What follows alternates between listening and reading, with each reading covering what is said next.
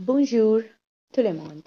Bienvenue à Learning Language, la vidéo d'aujourd'hui basée sur la introduction. Good morning, everyone. Welcome to Learning Language. So today's video based on introduction.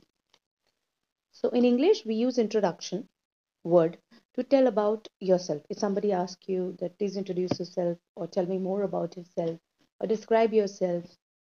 So like that, if somebody asks something like that, then we introduce ourselves or we just describe ourselves. So similar term we use in French is présentez-vous, which means present yourself. So it's a formal communication. Let's start. Introduction starts with greeting. So there are two ways of greeting, formal and informal. Bonjour comes under formal category and salut comes under informal. So when we are talking about a formal introduction, it means you have to greet the person by saying bonjour, madame, or monsieur, depends on the gender whom you are talking to.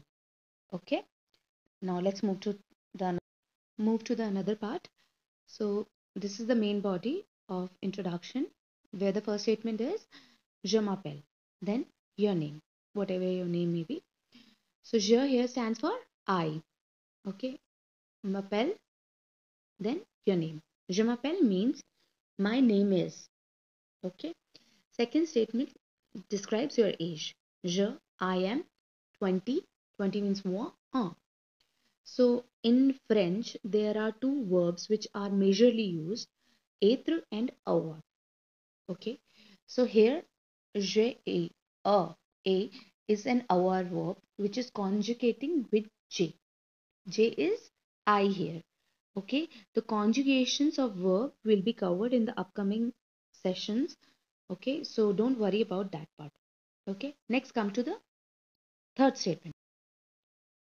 Je suis étudiante. So it means, je suis means I am a student. I am a student. J'habite à Paris. This statement describes I live in Paris. Okay. J'habite à Paris. Okay. Now the next statement. Je suis un Indien. I am an Indian. Okay. Now this describes that you live in Paris, but you are an Indian. So je suis is I am, and Indian is your nationality. So there is one more thing.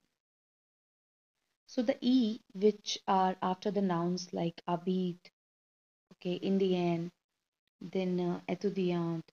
So it describes that the nouns are feminine. Okay, so primarily in French, the nouns are either masculine or feminine. If the word ends with E, majorly it comes under feminine category. So this is a very important point. Please make a note out of it that it describes feminine. So this was very simple, easy way to present yourself when somebody asks you, présentez-vous. Okay. So if you like the content of the video, please hit like, share and subscribe for upcoming videos. Thank you. Bonjour.